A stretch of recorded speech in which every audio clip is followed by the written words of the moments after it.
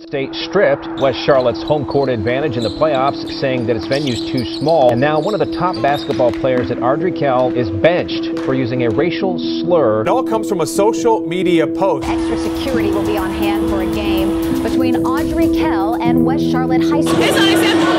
Completely.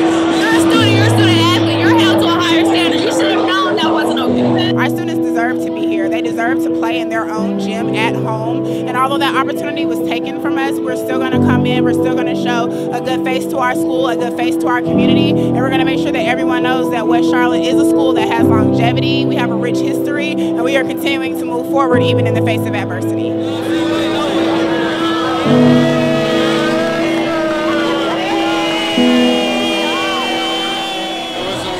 Inappropriate comments made over social media. Let that go out the window. We're going to play ball.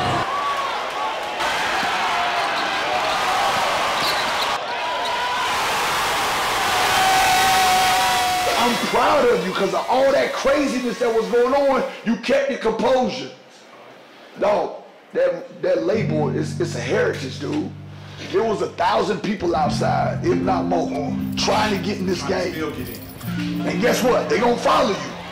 And they're going to follow you again. But you got to keep your head for the rest of this week and next week. Don't get on social media. Don't text nobody. Chill. 2 weeks until we reach our goal. That's glory right there. Okay? Yes, sir. That's what you reach. Don't get frustrated. Maintain your composure.